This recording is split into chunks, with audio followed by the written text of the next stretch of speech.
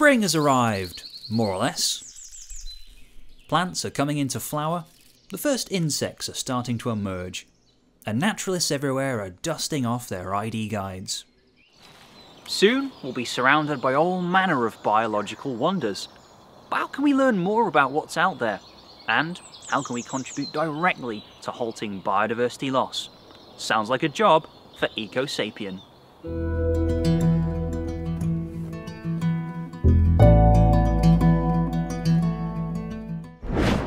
One way to get involved is to take part in a citizen science project. Now, citizen science might sound like a creepy initiative from the Cold War, but it's actually a great way to conduct research. Citizen scientists are simply volunteers who go out and collect data. These volunteers come from all walks of life, ranging from veteran university lecturers to someone who simply once noticed a frog. Citizen science can focus on a number of different science topics, but what we're concerned with is citizen ecology.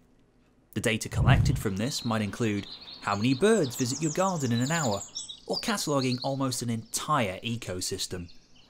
But what's the point in citizen science? Why not get professional conservationists to do this? It's really a problem of money, and the amount of money available for this kind of research is displayed on the blackboard.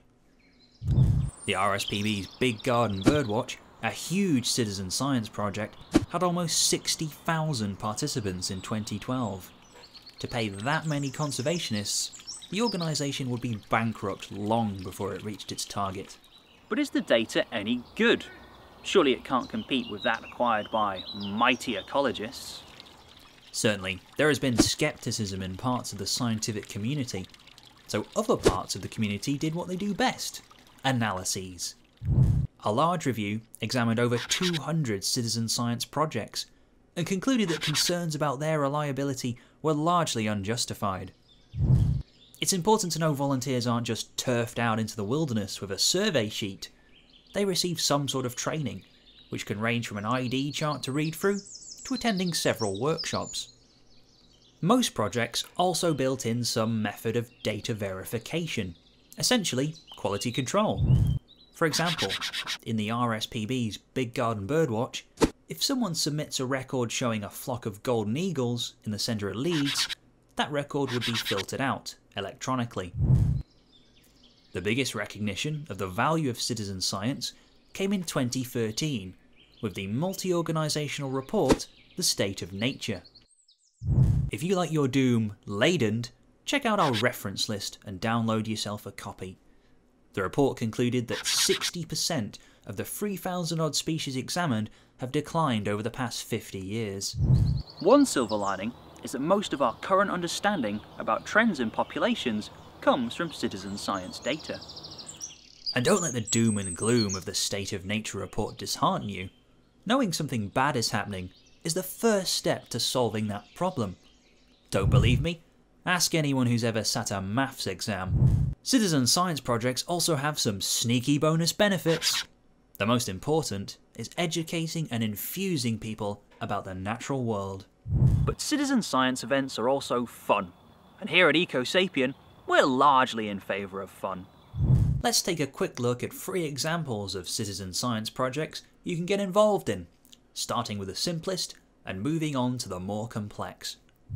The UK Ladybird Survey is one of the easiest to take part in. This project aims to map the distribution of ladybirds across the UK. All you need to do is snap a photo of a ladybird when you're out and about, upload it using the app, and enter a few extra details. If you're after something with a bit more substance, why not attend a BioBlitz? A BioBlitz is where a team of volunteers descend on a particular wild place and try survey as much as possible. Birds, bees, plants, you name it, within a single day. Finally, if you've got loads of spare time, the BTO's Breeding Bird Survey is a highly involved citizen science project in which you survey 1 square kilometre 3 times during the breeding season, noting down all the bird species you see and hear. For a full list of citizen science projects, check out our website and be sure to send us any we've missed. Until next time, goodbye, citizens.